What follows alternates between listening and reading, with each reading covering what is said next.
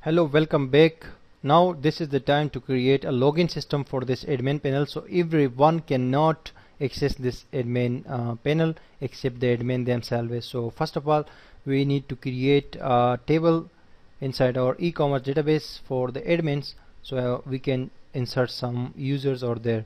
So the table name will be admins, and there will be only 3 columns. We'll just click go, and first of all we will give a name user underscore ID, and second one will be user underscore email, third one will be user underscore password pass.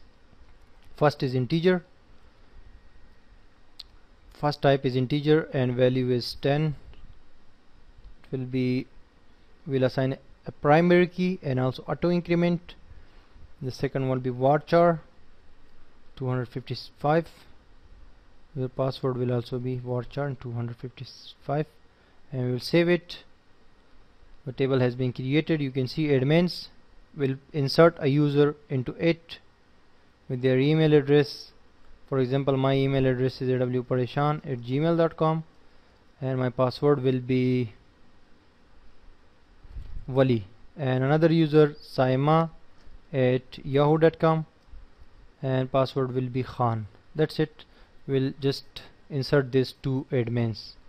Click go. They've been inserted. You can check out here inside the admins folder.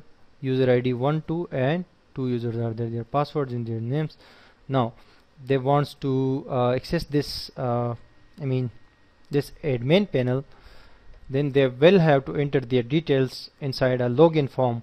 So we can create that login form basically directly, a simple one, but we can also pick up a beautiful one from the internet. Just write HTML and CSS login forms. You write this in Google, you will find a lot of beautiful login forms. You can use that just to, you can change their attributes, reply your PHP there.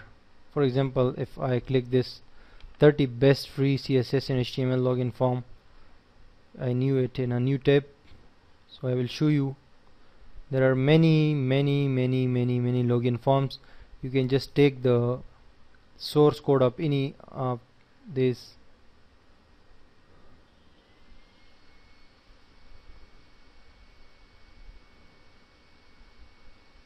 There are many. You can select one.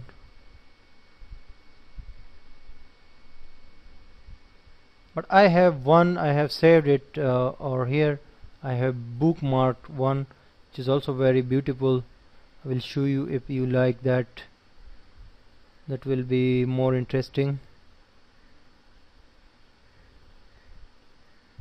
Login form, sorry, this is the URL. codepin.io. This is the website you can take this free login form from. The preview of this login form is this one. You can see it's a very simple one, and here is the HTML code. You can just copy this whole code, and this is the CSS code. You can copy this as well. I will copy the HTML part, and we'll come to my Notepad++. Will create a new file, and we'll paste that code over here. And you can also copy this whole HTML, select them all, and after that Control C or right click to copy. We'll create a new file, we'll copy paste it there. So this is the HTML, the CSS for that form, login form, and this is the HTML. So the simplest thing is to do is to add the HTML5 tag before this, and after that then HTML, because this is just inside a div tag, and then head section, and then title login form, title close, then head close, and we'll start body here, and we'll close body here, and HTML after that. It's very simple. Now just Ctrl S to save, and we'll save it inside admin area with the name login.php. That's it. We've saved it. Now we will also save this CSS file. Go to file menu and click save or Ctrl S and save this as inside the styles folder. Save as login underscore CSS, sorry, login style.css, and save.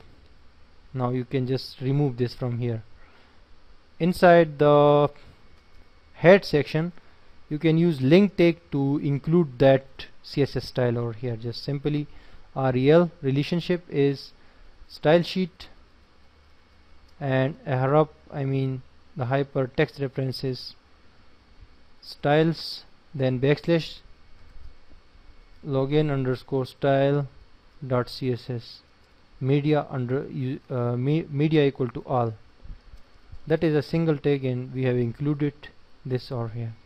Now if you go to our admin panel, so this is our admin panel, and after that if we simply say login.php, so we can see this login form over here, beautifully login form. Now we can change the values inside the login form. We'll just change this text to admin login,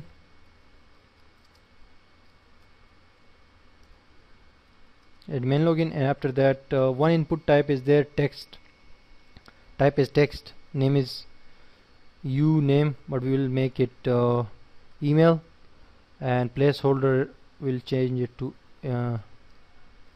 email. Placeholder is a simple temporary text, and this is required. You can see we were also using required, and this one is password, its name is password, the second input, and after that there is a button, and button name will be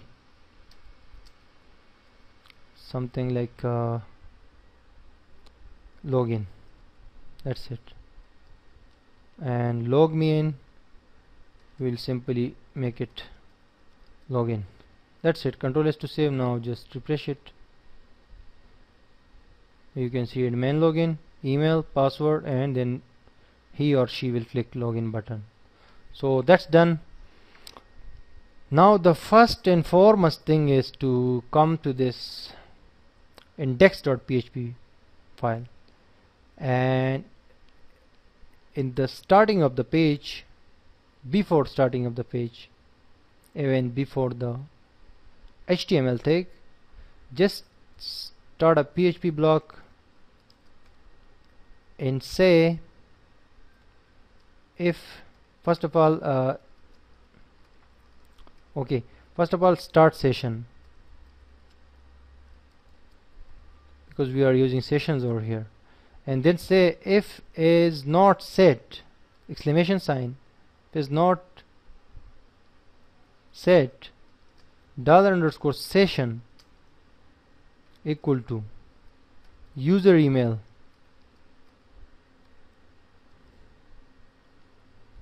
I'm talking about this user underscore email field inside the admins table. If that is not set, that's mean if that is not, that person is not logged in, then automatically you will say echo redirect this person to somewhere else. Redirect this person to, because he or she is not an admin, so redirect that to index.php.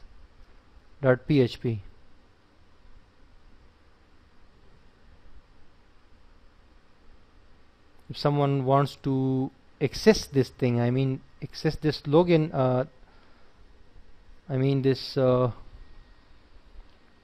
someone wants to access this page directly, this index page of the main page of the admin, so we will simply redirect them to index.php, and we will create a variable, a URL variable, a variable note underscore admin, and we'll equal it to you are not an admin.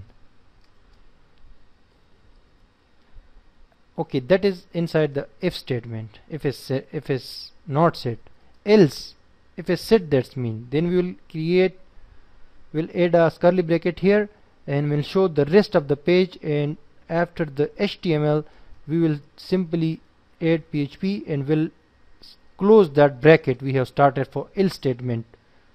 Here you can observe this one I'm talking about. Control S to save. Now we will go to directly we will go to access that page. I think there is some problem. Let me check.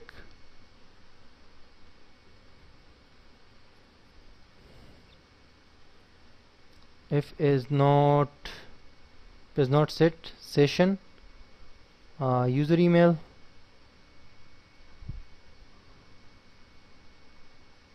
redirect the person to redirect the person to login.php. Sorry, because this is itself index.php.